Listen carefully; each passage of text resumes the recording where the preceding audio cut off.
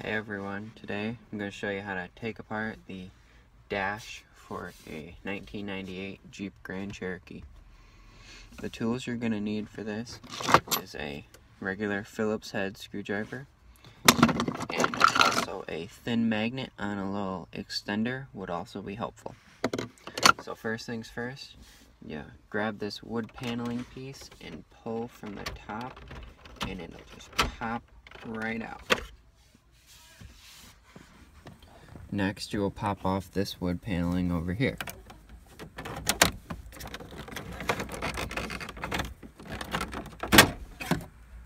Now that those are undone, you will start undoing screws.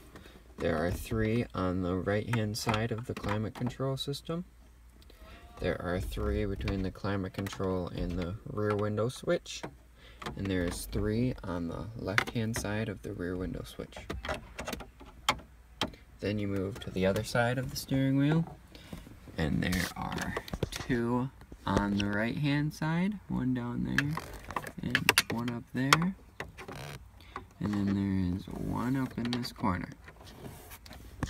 There are 2 in front of the shifter knob above the 4-wheel drive screen, 1 right there and 1 right there. Next you will remove your change holder. And there are 2 right in the back of there. Next up, you go down to by the pedals, and there are 4 down here. 1, 2, 3, and 4. Next, you will pull on the bottom plastic that goes from underneath the steering wheel over to a little piece right underneath the climate control. You need 2 hands for this one, and just try to wiggle it out. And then just pops right down. Then you remove this screw right there. Now that all the screws are removed, you will start to remove the plastic surrounding the gauge cluster and the radio. So you grab it from this bottom right hand corner and just wiggle it out so you get more room, and then just be very gentle with it, but just wiggle it out on your own, and then I'll see you when I get that done. Got that plastic cover undone. Now the gauge cluster is all open to examine. The light switch is all open.